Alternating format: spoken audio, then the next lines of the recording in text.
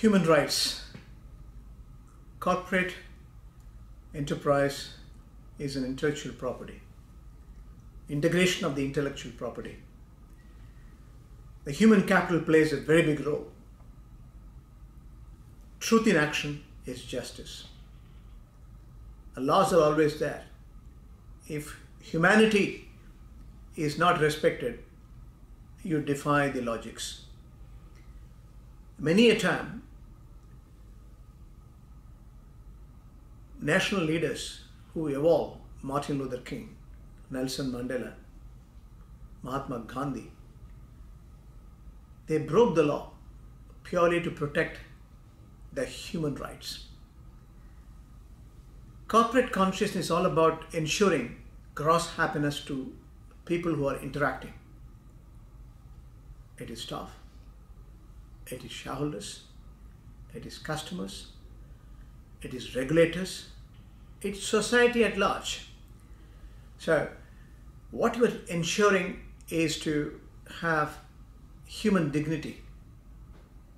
The rights of individuals are protected.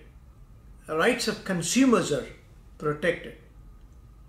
Law of the land is protected.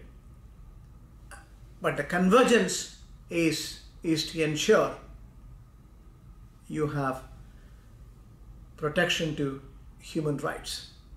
That's what you ensure. Even if the law needs to be amended, you make that amendment. For example, Mahatma Gandhi or Nelson Mandela stood against the framework of governance and the government purely to ensure every human